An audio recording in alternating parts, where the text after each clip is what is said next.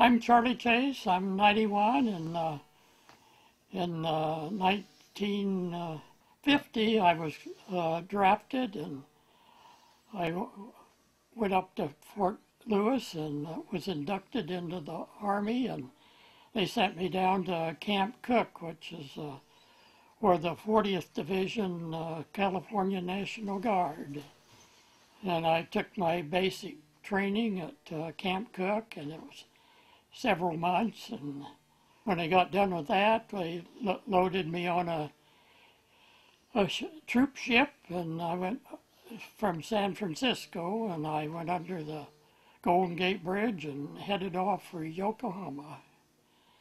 And about several days into the trip, we went through a terrific storm. The waves on the side looked more like mountains rather than waves. And a good share of the people were sick and smelly, and if you was standing at the table, you stood at the table to eat on that ship. And during that storm, if you wanted anything, you didn't have to ask for it. You just waited for it to slide down to you. And the ship would, rear end, aft, would come up out of the water, and then when it hit back in the water, to jump it up and down for a few times. And I don't know how long that lasted, but it seemed like it was a long time. But pretty soon we got out of it, and we headed off again for Yokohama, and we arrived there, and they had us scheduled for 9 months of training in Japan. Anyway, we was at several different places in Japan training, and I don't remember the names of the others. And I took one trip to Tokyo and seen the Diet building, the Emperor's Palace, and other sites around Tokyo. And after about 9 months, it was about the 1st of January, we loaded up on another ship called the Lynx on this one, and took off for Korea. And we landed in Incheon, and when we got there, you could see the bullet holes and damage all the buildings there. That most of them had been pretty well shot up, and we got greeted with 20 below zero temperature, which didn't feel very good. And so they took us to what they called Tent City for a day or two, and then we went up to the front line, which was a 48th parallel. When I got there, the fighting up and down Korea was all done for, and they just stayed at the 48th. I think that was 48th, and they would patrol back and forth. And I think the outfit that was before us lost a few. I think they got careless or something and didn't have a guard out or something. But I don't remember of our outfit in the 9 months we was there of having very many casualties. Don't remember of any, but there probably had to be some. But I had it pretty easy there. I was a Jeep driver for the machine gun platoon headquarters of it, and there wasn't much place to go there, so I didn't do much driving, and just mainly stayed around there. But the ones that had to go up on the line, had to be pretty miserable, especially when it was that cold weather. They couldn't have a stove, and somebody had to be on guard at night all the time. And but they made it all right, I guess. And I took one trip out when it was that cold, and I went through a little stream of water, and my brakes froze up. And boy, I didn't know what to do then. I went out and pounded on the drums, and I think maybe God had something to do with it. Wheels started turning after that, and I got back all right. And I was up to the front only one time that I can remember. And there was a mortar shell went off in the vicinity and kicked rocks around. But that's the closest I got to combat. Where did you go to school at? I started out at Liberty Grade School. It's a little. They had 4 different schools. They had to have them at them times, no more than 3 miles apart. So Liberty was on Ferguson Road to start with, and then Pioneer was up towards the west end of it. My mother taught there, Cynthia Millette Chase, and she taught there, I don't know how long, probably not too long, but I guess she fed the kids potato soup and they all liked it. And over on High Pass Road, they had Union grade school, and then down by Territorial, they had Laurel Home School. And I started school a month late, I guess, and Lee started a year early because Dad and Mom didn't want her walking up that mile by ourselves.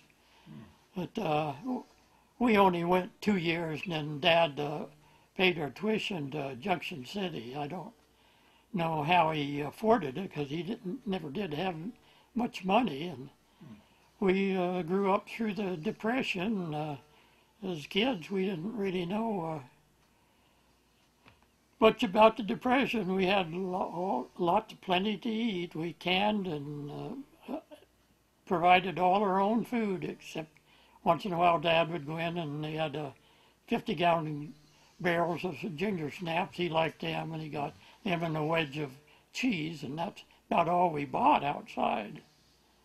But we had our own chickens, and we raised fryers and had fried chicken, and we had a cow or 2 had all the dairy products, and we had a big garden and canned enough for the whole year, and we even picked 100 quarts a year of these little blackberries, and I don't think us kids liked that too good. But anyway, during the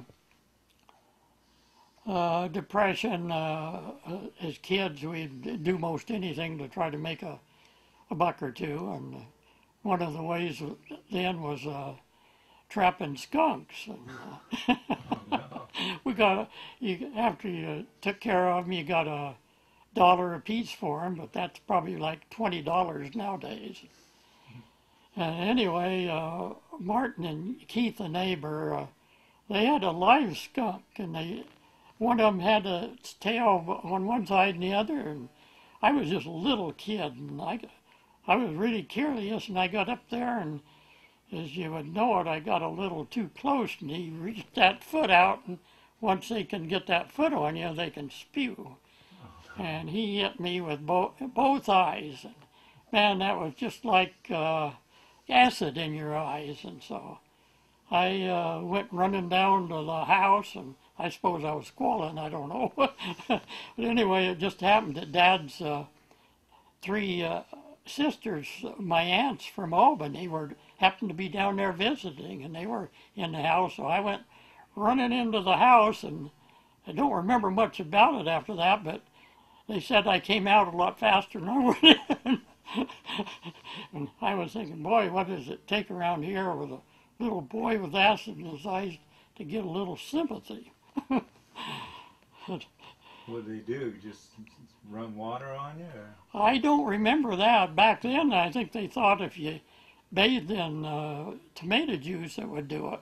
Yeah, I've heard that. I don't know whether that's what they did. I just can't remember what happened on that. But anyway, at another time, Martin had caught a skunk, and we had a old Hudson that had a trunk separate from the car, and he threw it in the car, and my older sister was going to high school then. Boy, she got madder than hops. She had her reputation to take care of, I guess. And that smell never did get out of there as long as we had the car, but I don't think it got into the front much. And Anyway, when we went to Junction, we went to Laurel grade school, which is right by the funeral parlor. And then I think my brother Martin and Mary Lou went to old Washburn High School several years, but Lee and I went one class there is all we did. By that time they had the new high school built, and so we went to high school there for 4 years. Lee, she was early in life, she got to know the Lord, and she felt led to be a missionary. And she kept that in mind all the time, and she taught Sunday school up in PULL Club, that's a ladies' club that's now the Long Tom Grange Hall. And so she got done with high school, and so she went to Open Bible Standard College right there on 13th and Olive. It's no longer there now, but it's over by Church Hall now. But anyway, she got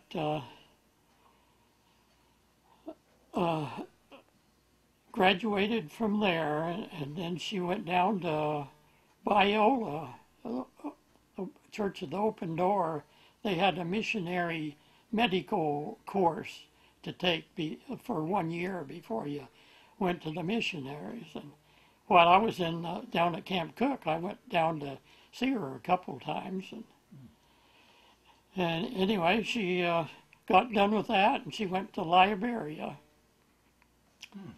around River Sass. And while she was there, Harold Crossman was with Laternal, and he was over there with the heavy equipment, and they were clearing places to plant banana trees. And so they met there and got acquainted, and at the end of their Lee's 4-year term, she came back home, and so they got married then. And so Lee went to Portland and got her nurse's license, and then they went back for another 4 years. That Harold went to then, and as a preacher, and he'd gone to Bible school while she was going to nurse school, yeah. When you went to school, was it just a one-room school? Or one-room school, yeah. And the school that we went to was the old school, and they tore that down or burnt down or something, and then they built a new one, and that's what's the dining room of the Long Tom Grange now. Oh. Well, how many teachers did you have? Just one teacher for just eight one teacher, for yeah. 8 grades? Yeah, no, I don't know if I was there yet or not, but there was one big boy, he got smart with the teacher and knocked her down, and she got up and wiped the floor with him. He didn't try that again. I guess not. Anyway, another time, the kids, when the teacher went out to the outhouse, they would do all kinds of things like put crayons on the stove. They had a big flat top stove, and it would make a smoke all around. And my sister, she didn't like that, and she went up and to take the crayons off of it, and the teacher happened to come in then, and she got blamed for all of it. She wouldn't no more do that, nothing. The old schools, they used to have corporal punishment, so the kids didn't misbehave as much as what they do now. Well, back then, the parents could discipline their kids, and they heard about it if it was bad enough, and most of them would really lay into them. Yeah. So it kept them pretty well in order. Nowadays, you can't do anything with them. Yeah, well, You'd the old way worked. Yeah. Yeah, back in the olden days, I don't think you even had a lock on the door because you wasn't worried about anybody stealing anything. But along comes drugs, and then they'll steal from anybody and to get another fix. Yeah, and most of our family was born-again Christians, and I go to Bethany Church. Bethel? Bethany, Church of Franklin. Oh, at Franklin. Yeah. Oh, okay. That's a pretty old church. Yeah. We got a good preacher, and he teaches right out of the Bible.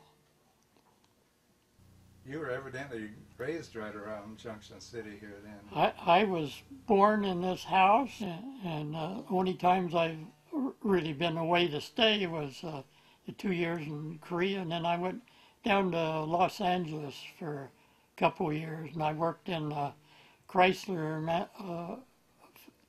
plant where they put Plymouth and DeSotas together. Of course, nobody knows what a DeSoto is now, I don't think. But I and another guy installed dashboards on it. We had one brace in knock out before you could put the panel in. But that was kind of interesting. And I come back in 2 years, and we come up through Yosemite National Park. That's a great deal that God's made. And to go back, my dad bought this place in 1916, and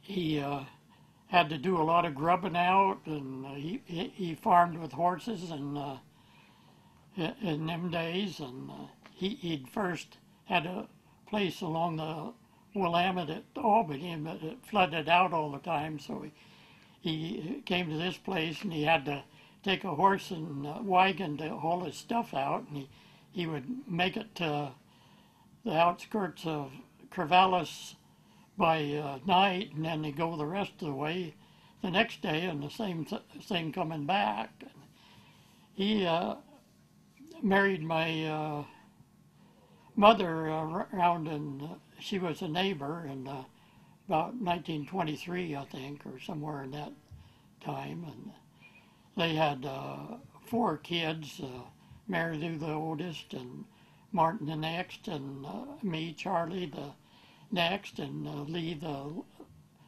last of them.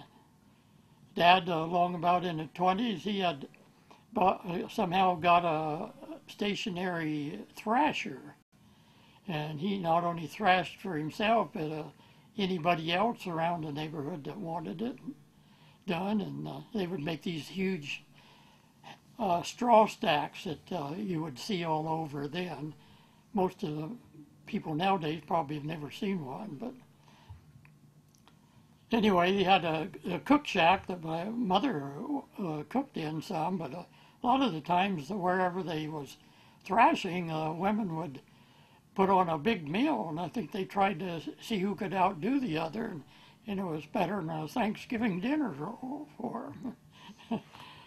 And John, my mother's brother, he had a stationary baler, and Martin and I, when we was real young, we would punch wire. I would punch them, and he would tie them, and they would bale not only hay, which they would have slips or wagons. They would pull around the fields and get the shocks of hay and put it in the baler, and the plunger would go down back and forth, and the feeder had to put it in, get it in there before the plunger came back, and they lost a fork once in a while. And so we went around different fields with him doing that. Then later, Dad got one of the first combines around, and he had an old number 8 McCormick Deering. International Harvest was called McCormick Deering back then, and he would do his grain, and it had both. You could cut the dry grain, dry wheat and stuff, and go through it, or you could he had a pickup that swaths he could pick up and put in, and if it was bound, he'd cut the bundles and put that on a board that would canvas would run it into the combine. And so that's some of the stuff they did back then.